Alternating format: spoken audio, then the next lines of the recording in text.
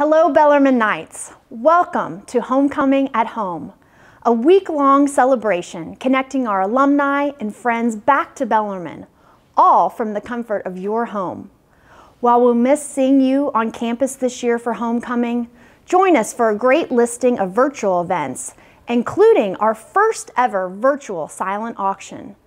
Due to the pandemic, the Bellarmine University Alumni Board of Directors and Women's Council have teamed to sponsor this virtual auction in support of our incredible students.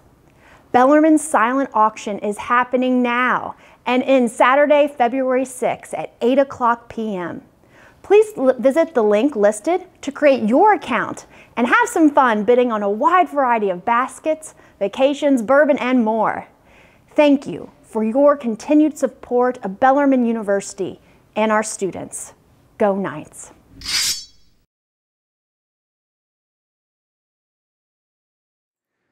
Hello, I'm Scott Wiegand, Director of Athletics. It's my pleasure to be with you and present this segment of Breakfast with Bob. We're going to talk a little bit about Bellarmine sports history from one of our legends here, Bob Fod, who has worn many hats at Bellarmine, whether that be a baseball cap, the public address announcer for our basketball games, a father, a grandfather, and a professor. So I'm anxious to tell you some stories about Bob, with Bob, about Bellarmine. And last time we were together, Bob, out on the baseball field, we both threw out a ceremonial first pitch. That's correct. Both of us threw to our collegiate catchers. That's correct. You to Dr. Noonan. Right. And me to one of my catchers, Mike Malone. Right. Which was quite a thrill for us, you know, before an alumni game. There's so many things. I mean, if we go down the list, your game table staff, you're calling games, you're working with people like Sister Pat Lohman, with John O'Regan, with Al Burke, with Kaylin Ryback. I mean, what was that like? That game table crew is pretty phenomenal. It was really my office. That was the interesting part, because at that time, I was the public address announcer for 27 years, and Al Burke, who was the director of admissions underneath me, basically ran he was the timer. Nanette Schumann, who really was the first sports information director, was the registrar, and she was doing that job, but she was the 30-second shot, kept that particular clock running. And Sister Pat, the faculty member who has won the Teacher of the Year more than any other faculty member in the history of Bellarmine, she was the scorekeeper for the women's games, and John O'Regan was the scorekeeper for the men's game, and he did it for 33 years from the day he graduated in 1954 until he retired. And that was amazing. He was a very dedicated person. Sister Pat was good. But we did it, and none of us ever charged Bellarmine a dime. We did it basically pro bono. We did it for the school. We loved it. And we loved being in Knights Hall. Knights Hall was exciting. It was a thrill in there. And we did both men and women's games. We really enjoyed that. I think that was very interesting. The only time I ever had a nervous breakdown almost was when the Kaylin Ryback was late getting there, and the color guard was out there, and I had to sing the national anthem. And Sister Pat went one way, Al Burke went the other way, and they left me with, I had the microphone, and I had to sing it. That was one of the bad parts about always having the microphone. Right, always having the microphone. I told Jim Spalding from that time on, you better have a recording here. Well, but the students seemed to enjoy it. It was very interesting. Well, you talk about some of those names, and you know, I went here undergrad, and got my master's as well.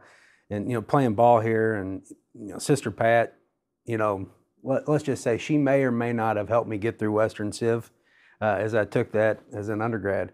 But you talked a little bit about Knights Hall, and tell us a little bit about when Knights Hall was built. Oh, yeah. What was the feeling on campus? Then maybe leading up to what the first game was. Right. In Knights Hall, actually, I came here my sophomore year because I was in the seminary my first year in college. And everybody was so excited because Knights Hall was going to open up on December the 6th in the 1960. And the first game was going to be against the University of Louisville. Peck Hickman, the coach at that time, who was an outstanding gentleman, and Alex Groza had agreed to play the game here, standing room only crowd. And everybody on this campus, I don't think there was hardly anyone who wasn't there. I mean, we wanted to be there, and this was something because for the basically 10 years we had played basketball in St. George's gym. This was an all-male school at that time. And we played there, Mackin Gym. We played in different places along the way. We didn't have a gym to even practice in. We had nothing. And that was something that was fantastic. But I think one of the more interesting things about that game is, yes, the University of Louisville beat us, but Jack McLemore made the first basket ever in Knights Hall here that particular night. So it wasn't a U of L player who actually put the first ball through the hoops up here. It was actually Jack McLemore. I mean, and what a story. And, you know, the history here in Knights Hall, whether it be on the men's side or women's side with basketball, or even our tremendous volleyball program as well.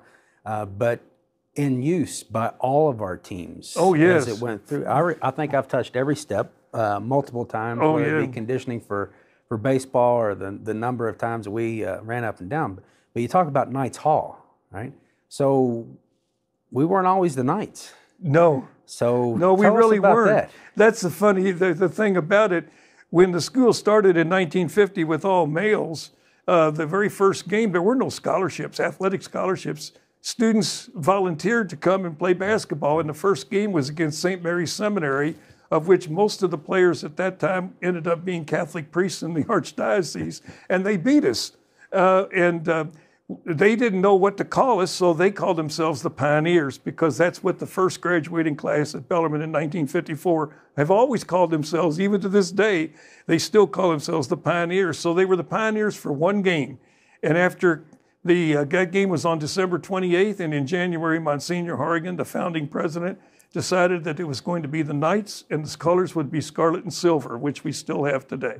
Well, you talked about the Knights, but there was also another name, maybe for a freshman basketball team. That goes back to the fact that when we started here, we were, at that time, there was a college division and the university division in the NCAA, and we weren't even in that yet. We were in the NAIA, and we were basically belonged to a conference called the KIAC. Mm-hmm. And at that particular time, freshmen in the NAIA could play. And we did that for up until 1962, when Alex Groza, who was then the coach, got us to get dual membership with both the NCAA and the NAIA. The only problem was when you went to the NCAA, freshmen were not eligible at that time. So we had to create a freshman team, which we called the Squires. And the Squires were in existence from 1962 until 1973. And when basketball was allowed, freshmen were first allowed to play. So Bob, you've seen it all, the growth from Pioneers to Knights with the Squires, maturing into Knights and fighting those battles on the courts and fields. But from my seat, you know, how fortunate we have been. You know, we stand on the shoulders that have come before us. Oh, yes. And you know, get into some of those stories about Coach Groza and Coach Ribel and Coach Spalding. Oh, you go back, you have to go back all the way back into the beginning here. Most people are not aware that the first African-American to ever play college basketball in the state of Kentucky was a Bellarmine student in the very first class, 1950 and 51. He was not recruited. His name was Ted Wade. Mm-hmm. And he said, it wasn't a big deal. I just wanted to play ball. And thus, Bellarmine has the reputation and the record of being the first university basically in the state of Kentucky to have an African-American play on their basketball team. So we have that record that is, and it started in the very beginning, because Monsignor Horrigan was very, very much into it. And we did this long before, you know, Brown versus Board of Education, which took place in 1954. Mm-hmm. So, which with integrating schools. And so Bellarmine was integrated before even the Catholic high schools here in Louisville. And so that's something that I think Bellarmine's been very proud of, that we've always had that reputation, and we had some great athletes that came here, like Rudy Montgomery, Al Stevenson, who were African Americans from Central High School. We had such great players that came here, like Jim Spalding, our athletic director, was the very first KIAC all KIAC player. We had others that came through here, like Joe Rabel, who eventually would become a coach, and he was an outstanding player. But most people don't realize there's another player who never started a game in the 1950s, and his name is John McLeod. John McLeod never started a game in basketball. He played basketball. He played baseball also. He's a much better baseball player as a center fielder for the Knights.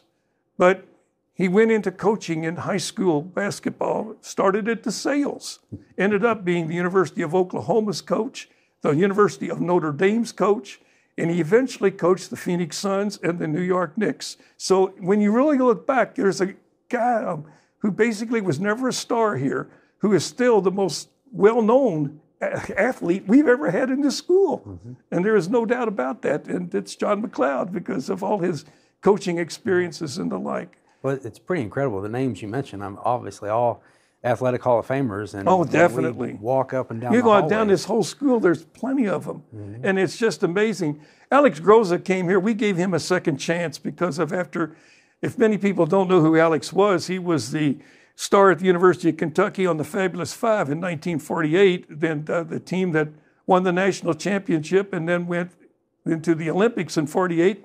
And the starting lineup of the University of Kentucky was the starting team for our Olympic champions. They never lost a game. Alex came here after being banned from the NBA for point shaving, which he always told anybody who ever played for him. And I played for Alex in baseball because in those days you just didn't coach basketball.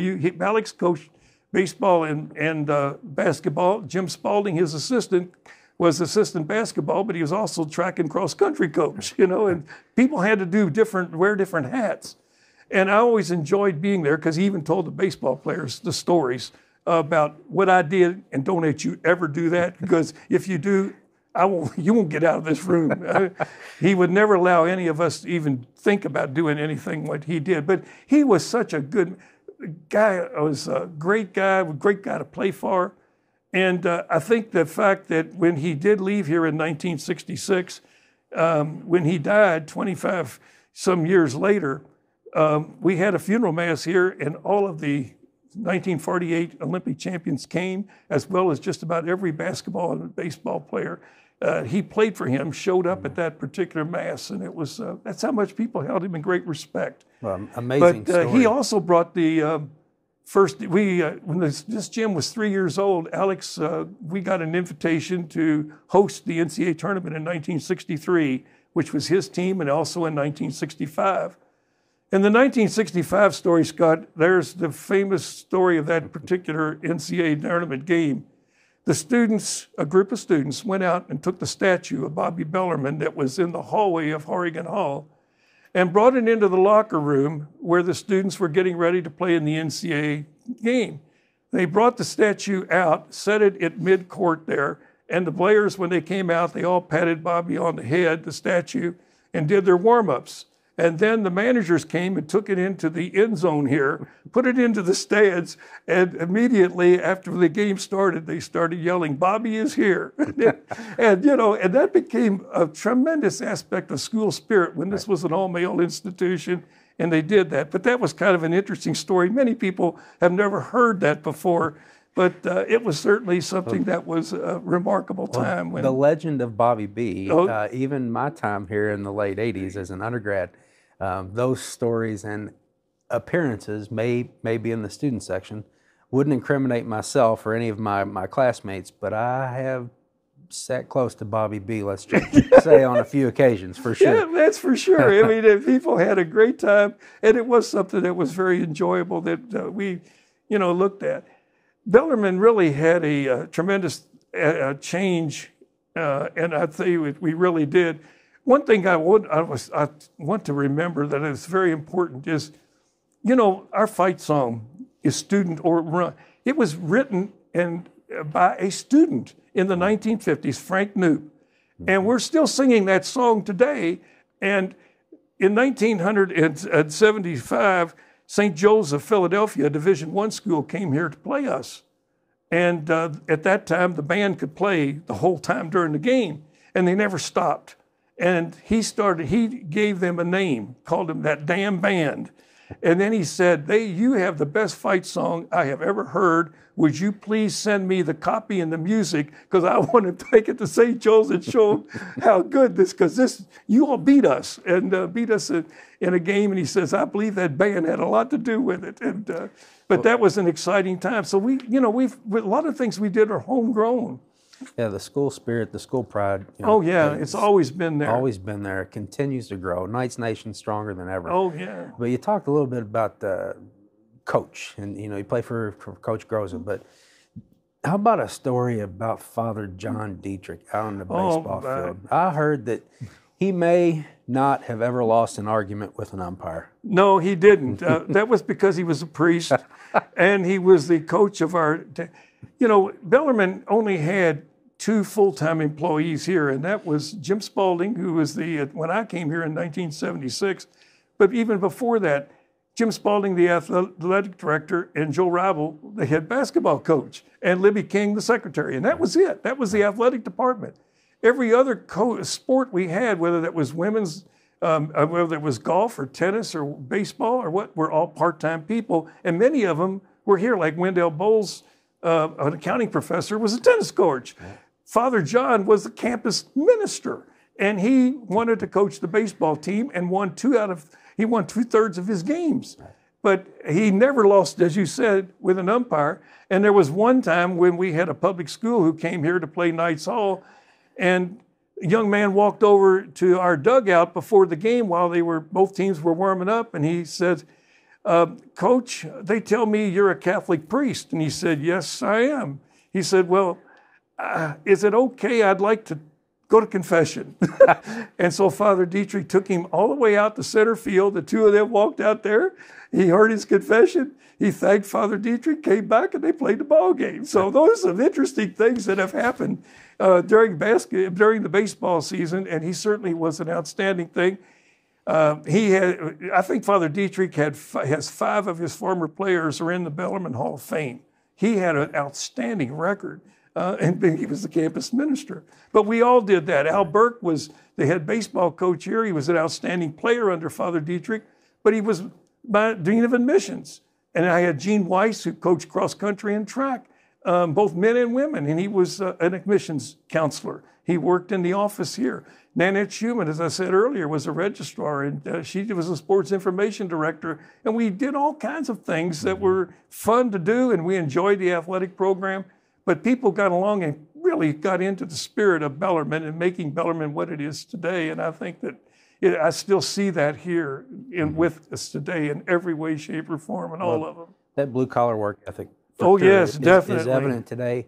But it's more like a Bellarmine web. Once you come, you get caught in it. You do. And the impact. Yeah. What happens with our students, and why I think they're so successful, is because of that experience.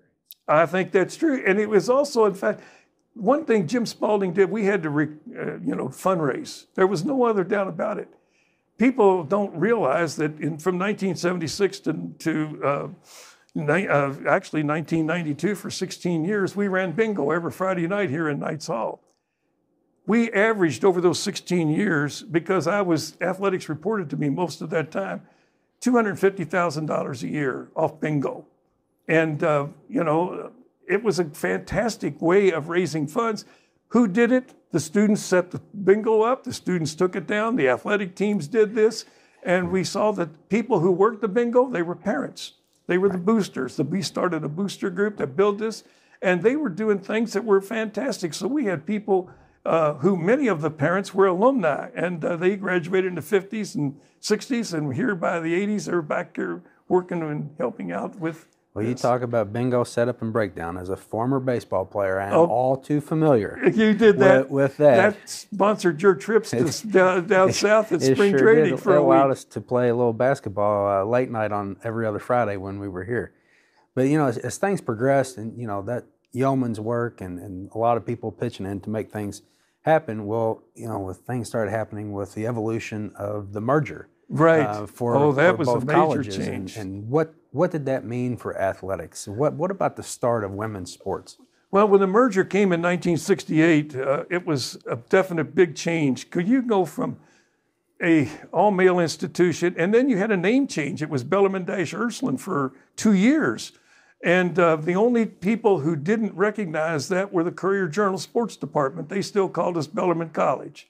They never did refer to us as Bellarmine-Ursuline. And in 1970, we went back to Bellarmine College and dropped the Ursuline. And it worked out very well with our Ursuline graduates and the like. But for 4 years, the women who were here on campus, they didn't have athletics. Athletics came about because of a major thing that happened in Congress called Title IX.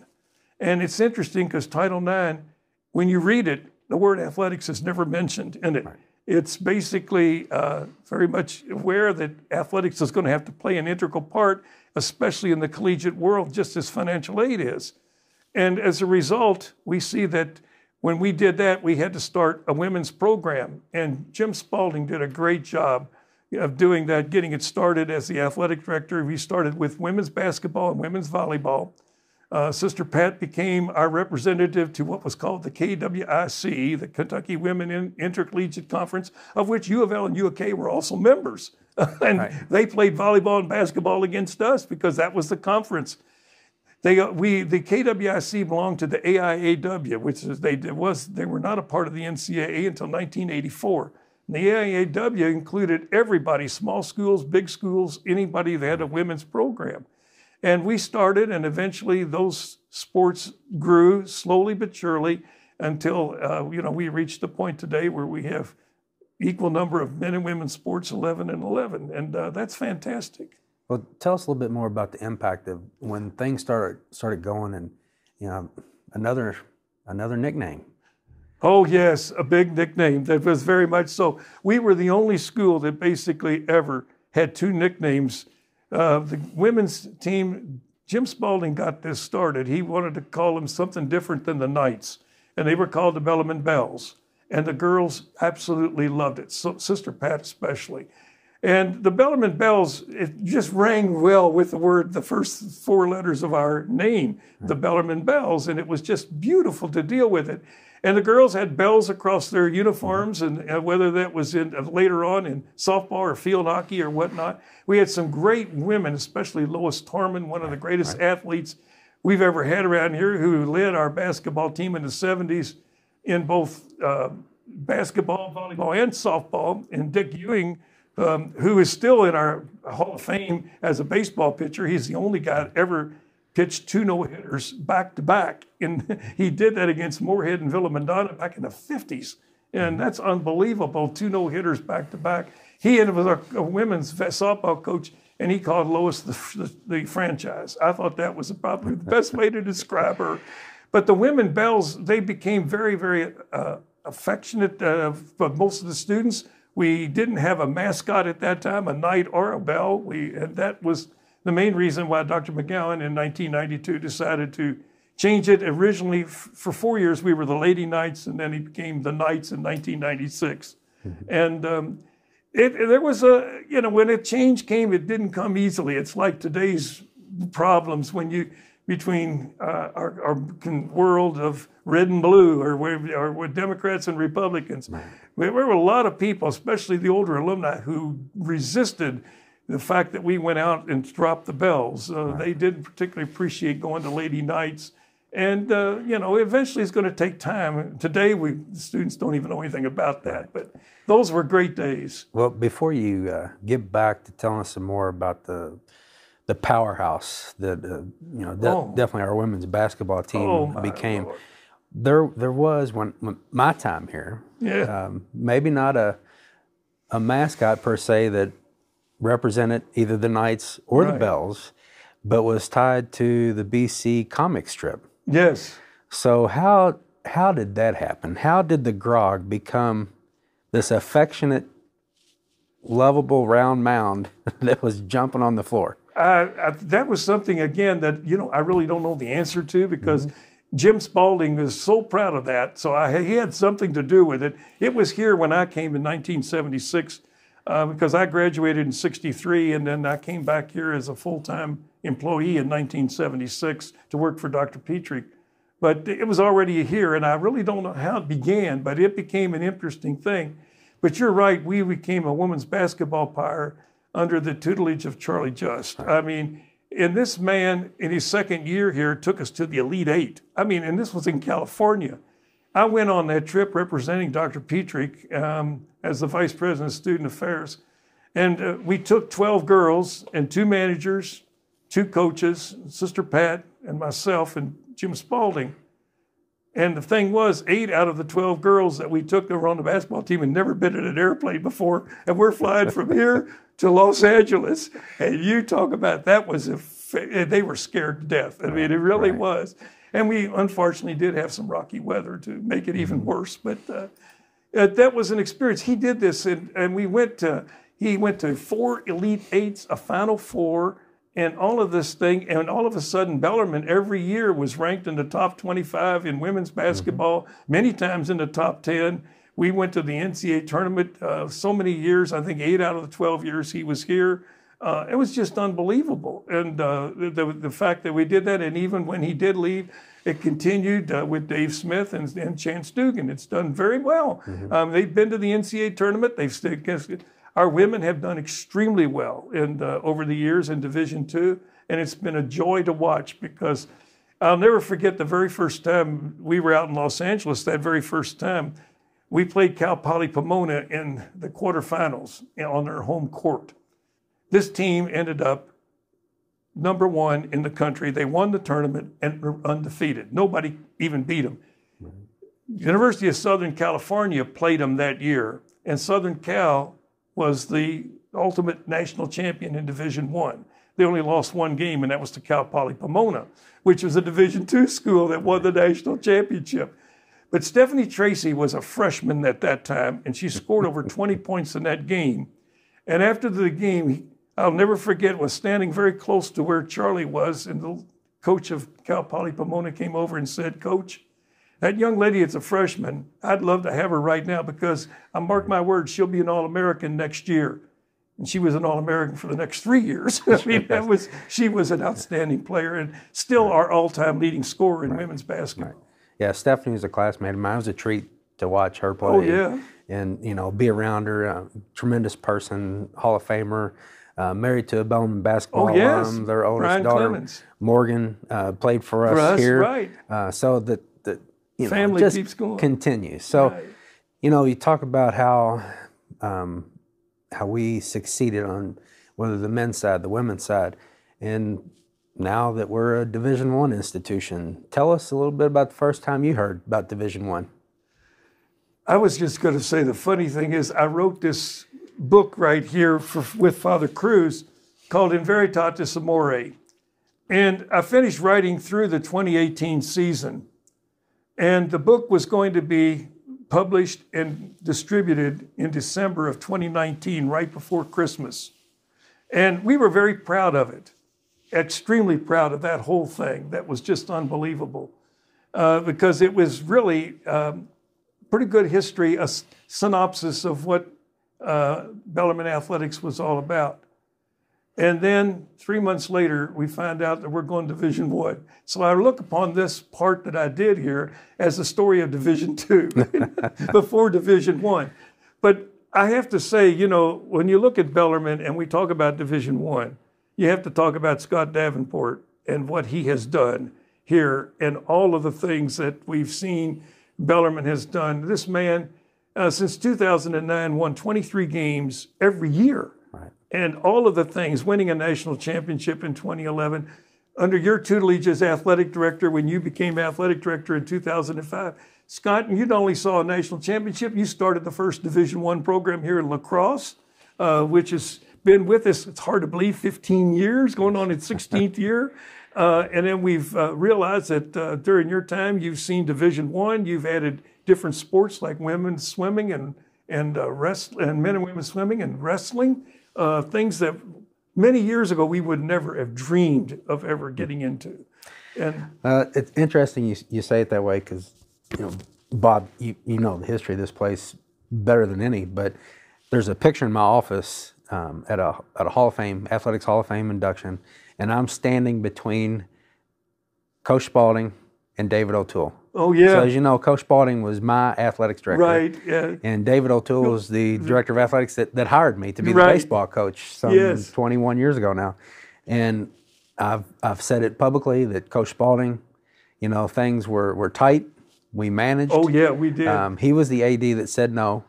Yes. David O'Toole was the AD that got to say maybe, and that's allowed me to say yes on so Well, many occasions. That's a good idea. So, you know, you mentioned Coach Davenport and how we ramped up that men's program under his guidance. That started, you know, both Coach and I are from south end of town. So he's coaching at the University of Louisville. They're preparing for a run and deep in the NCAA tournament.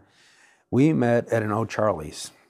And if you go back to the Dixie Highway corridor, I remember that. There, people that are Louisvillians remember Bacon's. Oh, yes, right store. Next door. Yeah, so that's the parking lot we were yeah. in, and we started after practice about 7:30.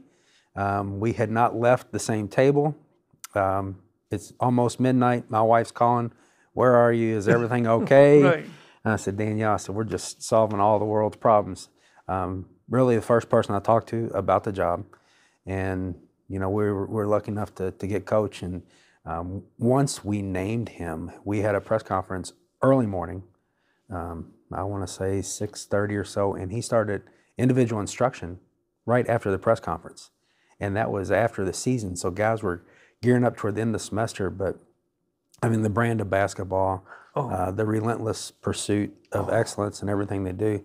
And that national championship in Springfield, I'll never forget walking out of the press conference with Dr. McGowan, and I had, you know, gotten the game ball from Coach and everybody on basketball staff and presented to Dr. McGowan, and he's carrying it with him.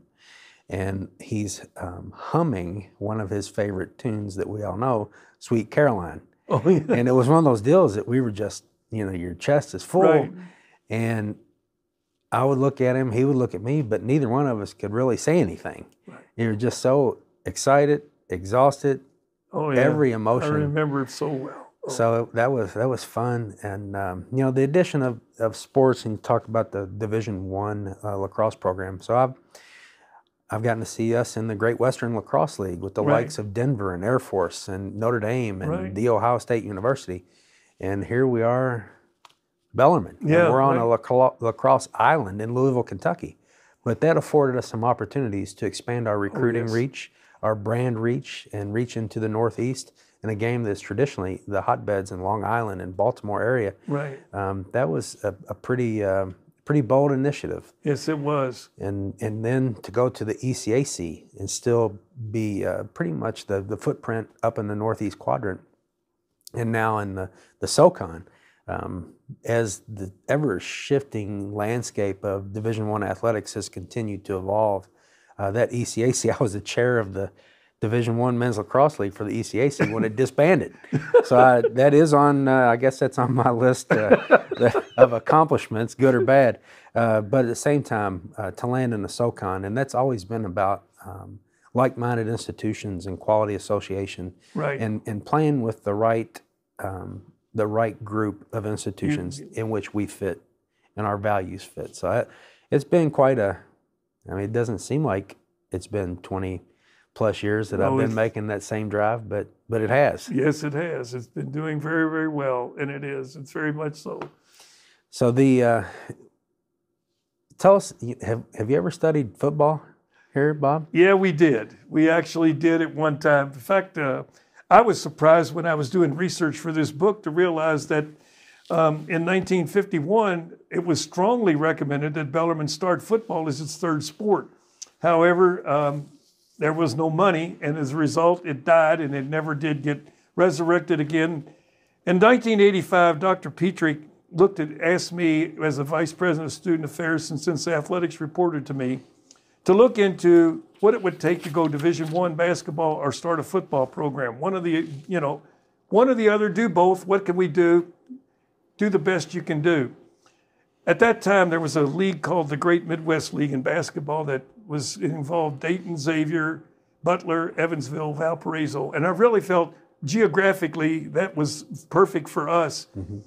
Most of the schools didn't want to talk to me, but Dayton did. And the Dayton athletic director talked to me for a long time. He said, you know, I'm going to speak for everybody. I really am, because we would love to be in Louisville, but you're too small. You're not there yet. Give yourself another 10 years and then call me back. Says, we'd really like to talk about it. He said, but I looked into football and we talked about a lot of different things on how we could fundraise and get football. But football to start, even in 1985, was going to be a $2 million project. And we didn't have a field house. We only had Knights Hall, and we had to house all of our sports here. Right. Where were we going to put at least 60 football players in the fall when we basically had basketball would be starting? We had men and women's, both women's basketball, volleyball going, and at that time we had soccer. Where are you going to put all these people? We knew we had to build a field house. We would have to change a lot of things. We'd have to build a stadium. We'd have to play either at a high school field. And Dr. Petrie finally said, we're going to not get into this. This is not for us. And the guy at the University of Dayton, one thing I asked him about in football, which is very interesting, because at that time they were a Division I school, but they were playing Division III football with no scholarships. And he said the main reason we got into football was not to play football, but basically to make sure that our music department had enough students for a marching band. And he says our marching band was so important to this university that football became a non-scholarship sport that went that way. Well, you talked a little bit about the facilities. And Knights Hall, we've had some great improvements here. Oh, God, tremendous. You know, Frazier Stadium, the Eddie Weber Tennis Complex. Our wrestling facility is as good as anything I've seen around, you know, from track and field to baseball, softball. Tell us your perception, not only as a Bellarmine person, but as a Bellarmine fan, the growth, not just of athletics, but Bellarmine as a whole. What's your experience been, the fan experience coming to games? I think that we've seen a change. You know, back in the 70s, it was really a time before ESPN, for cable TV. Most of our games here in Knights Hall and we had 3,400 seats at that time with the bleachers. And students came because they had nothing else to do. There wasn't anything on TV. Games like U of L and U of K were delayed until 11:30 at night, and so you never really had much to see. But what we basically saw that during this time was that once cable TV, and we had to start hustling to get fans in here. The students still came, but we were losing fans to the TV networks and the like. And I think that's one of the problems that's been facing a lot of college athletics over the years. But I think one of the things that always amazes me is the loyalty of the fans, people here that you see that get so enthusiastic about the games. And by the last 10 to 12 years, I mean, in this particular, it's being in here on a basketball night was absolutely fantastic. And I know we enjoy going out to Freedom Hall. It's going to be the thing with this pandemic we have to do, and it's going to be the way of the future, and it will grow. It will take time. But the closeness in here was something that it's hard to compare against. Well, I think you hit the nail on the head, and the loyalty. We have carved our niche. Oh, yeah. With Knights we have Nation, a tremendous and our fans. We have a tremendous following. We're blessed to have that. And like you said, we're on the right trajectory. Oh, yeah, definitely. So you mentioned Freedom Hall. How about Bellarmine's first game at Freedom Hall? Freedom Hall started in 1956, and at that particular time, people can't believe that we played 2 games there. We played against an exhibition game right after it started with an Army team from Fort Knox of former college players, and then we played.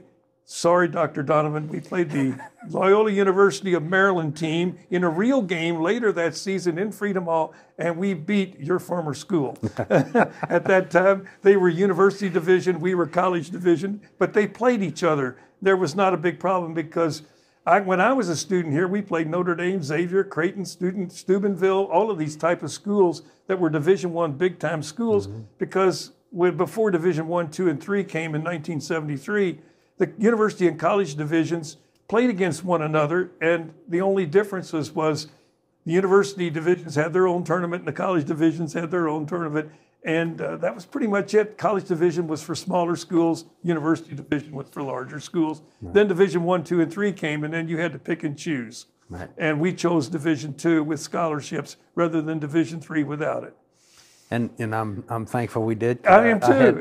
It was the best move. Had that opportunity to come here and study biology and same time play some really good baseball. Because at that time, our schedule was probably 60% Division I. Right. We played Louisville, Kentucky, IU, EKU, Western, you name it, and we played everyone. And we were competitive. Played everybody. And I think that's really, it was just amazing to see that. That's been the way, pretty much the way we have had with our neighbors. I know when my youngest daughter played field hockey here, we played University of Louisville 3 times every year, in field hockey out here. Right. And it was because of the fact that it was away, you were only 5 minutes away from downtown, from the 2 schools. So, and those kind of relationships were really good in those days. So Bob, relationships, let's talk about family. So they've all been here. Oh yeah. So from grandkids to your own kids. Yeah, I was very fortunate. Tell us a couple stories about watching. Brian, works here. Known Brian. Brian and I was a couple years ahead of Brian, but known him since college. Right. Soccer, watching the boys play baseball. Is there a couple of standout memories for you? Oh, it is. I was very fortunate to have 3 of my children, all 3 of my children played sports here at Bellarmine. My oldest daughter was a softball pitcher. Mm-hmm. My son was captain of the soccer team here his senior year, and Tim Chastanet, our current coach, was one of his teammates. And my youngest daughter here was captain of the field hockey team her senior year here, and is now the principal of Assumption High School.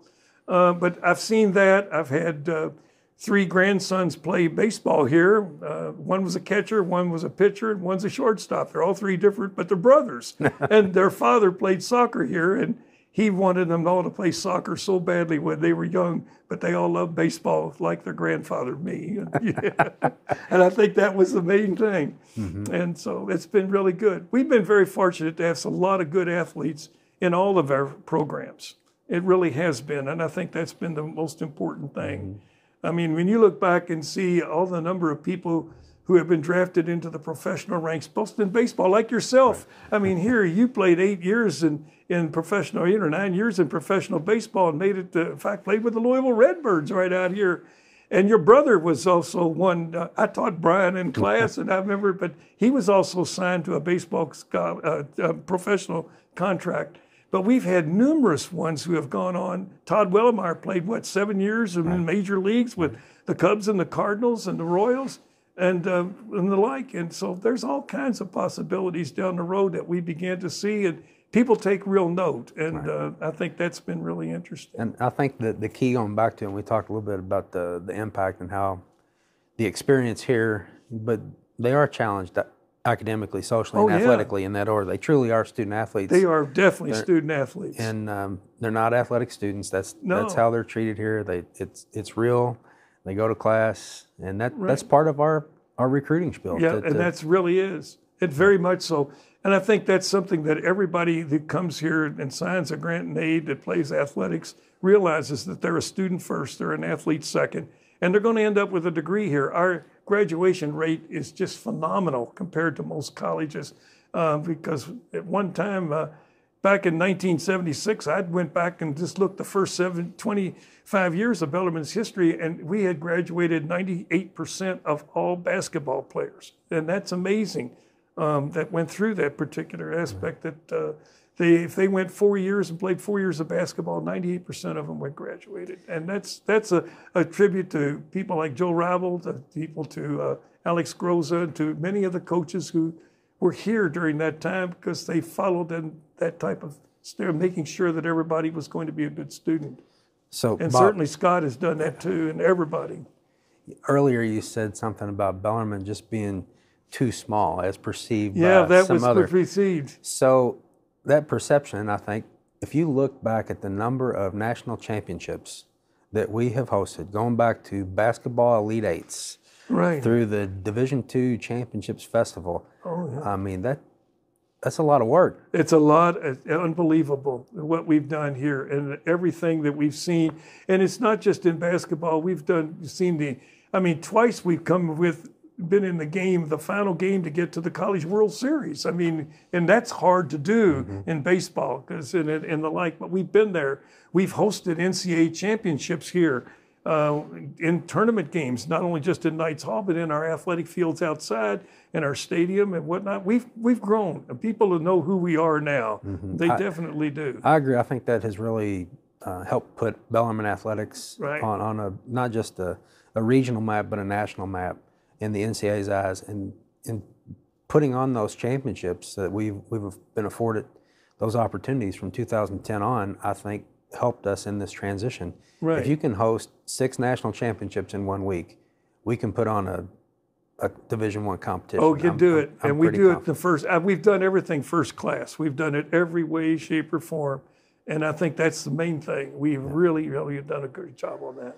So, Bob, what else we want to cover here as I've kind of went through everything you and I listed. Anything else you want to touch on?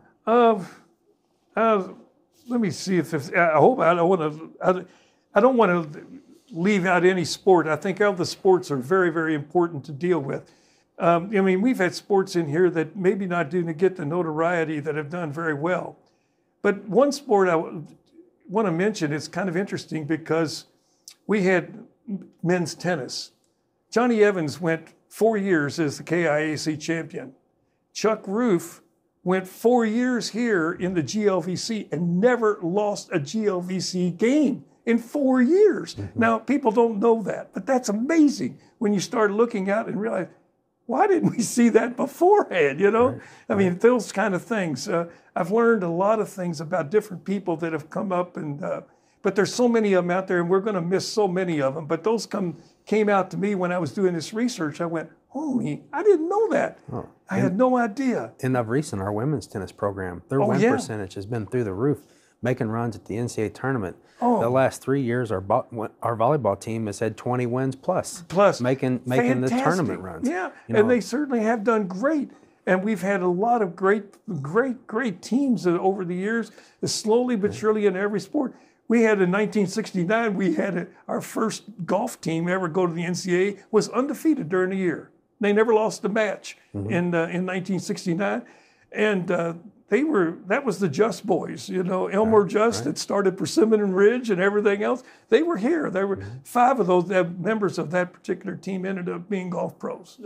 That's amazing. Incredible. And Coach Lally forever. Oh yeah, Coach Lally was here. Coach Welch. Stevenson ran the tennis pro here. He had ran our tennis programs. Right. Those were fantastic. People gave everything they had here, and so for all of our various sports, certainly all of the things that we look at from and the fact is that I'm so pleased that our women's sports have been have had so many successes all the way as our men, and they've supported each other. That's the thing I've really liked is the support to see of that particular issue. And I know when athletics reported to me, that was my number one goal, to get the men and support the women because they were still brand new, and women to support the men. And that's something that has worked out fairly well.